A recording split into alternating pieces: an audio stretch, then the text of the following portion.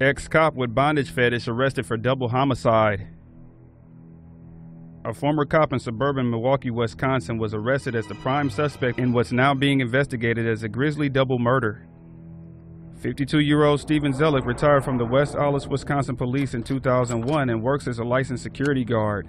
He also runs a website doling out legal advice for a fee, but he also frequents bondage and S&M sites too. Investigators say one such site brought him into contact with 37-year-old Laura Simonson from Minnesota.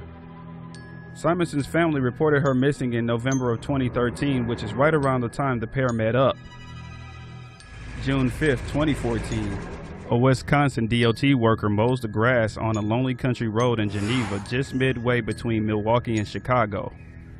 He finds 2 abandoned suitcases and calls the police, which is standard practice. When they arrive and open up the cases, they find 2 dead bodies, one of which is Laura Simonson. The other is a Jane Doe for now, but authorities put out this sketch hoping to generate leads.